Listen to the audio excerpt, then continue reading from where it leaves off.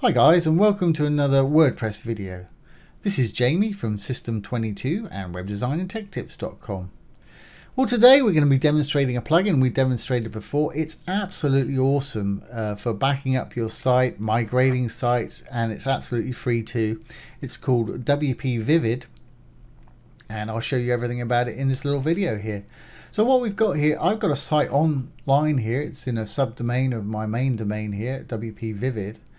And I've got a fresh install of WordPress just on my local host here, which is on my local computer, or this could be on another server. It doesn't matter. I'm just going to migrate the site from here to my local host here. Now this one, the online version, I've already got my WPvivid installed in here. What I'm going to do is I'll do a backup. Then on this one, I'll show you how to install it, etc. So I'm in my dashboard. I've gone down to WPvivid on the live site here, the one that I want to migrate. I've actually already got a backup here. The last one was June 28th, 2019. We're 2020 February now, so let's do another one. I want all of it. I want database and files. You can just do the files, or you can just do the database. You can, at the moment, it's set to save the backup to local, which means it'll save it on the local server wherever your site is, on your server, on your online server, and the one that's on my local machine here will obviously save it to the online machine. There is also an option to back up to remote storage. We'll be covering that in future videos. So I'm going to get the whole database and files and save backup to local. And I'm going to click the backup now button.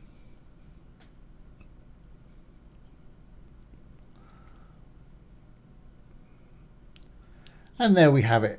If we look down here now, we've got our new backup, February 7th, 2020. That took about probably less than a minute, but this is a very small site.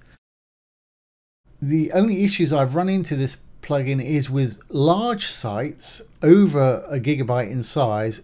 The server's going to time out, and that's not a problem with the plugin. That's the way the server's set by the hosting provider, i.e. GoDaddy, iPage, Bluehost, whoever your hosting provider is. But it's just absolutely awesome. Okay, so we've got a backup of our current state of the site. Now I'm going to download it. Little download button right here. Click on it, and then you need to click on the little download link that appears, and it'll download it to your desktop. I'm using Google Chrome, so it'll download right here. If you're using Firefox or Edge or something, it's going to download it to your default download installation, which is usually in My Documents and Downloads, but make sure you know where yours is. That's it. Like I say, it's a very small site, this. So there's our download. Let's go to our new site here. Here it is. Like I say, it's just a plain install of WordPress. Nothing in it at all at the moment. Now I need to install the WPvivid plugin, so I'm going to go down to plugins on the dashboard here, and I want to add new, and I'm simply going to type in the search box WPvivid, and there it is right there. Fantastic.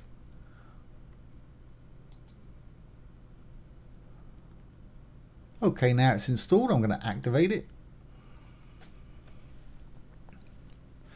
Very quick process, and here we are, and as you can see, we've got the same sort of dashboard as we had on our online site here, but of course we've got no backups.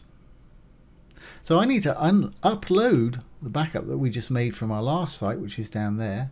So I'm going to go over and hit the upload tab and simply drag this to it, and you can just drag yours from wherever the folder is, and then just hit the upload button when you're ready. You can see it incrementing on the right hand side over here as it's uploading it.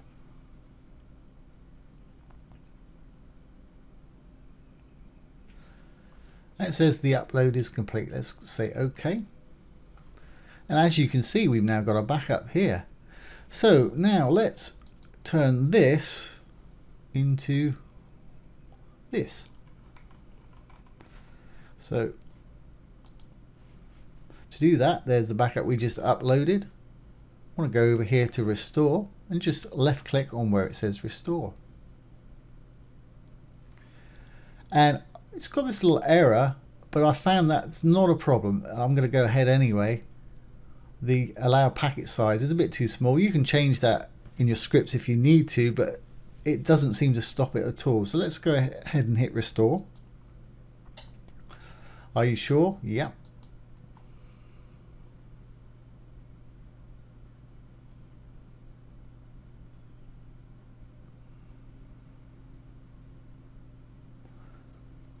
Okay, it says completed successfully. That probably took about a minute. And I'm not going to reload the site just yet.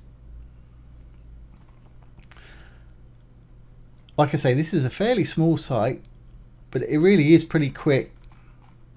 So now that we've installed that, let's visit our site. Remember, it did look like this. Now let's see what it looks like. There we are. So we've gone to this in a couple of minutes. Just a regular site. Let's make sure these pages are going to work. Let's try this one. Fantastic. Really is as simple as that. And I use it on all my customers' sites, I have to say, and use it for backups and movements. It's a great idea to just back up your site once a month, minimally. If it's an important site, and this plugin will let you do that for free, and it doesn't really get any better than that. It's asking me to sign in there. So I hope you've enjoyed that and found it useful. Like I say, free plugin, use it. Once again, this has been Jamie from System22 and webdesignandtechtips.com. Thanks for watching. Have a great day.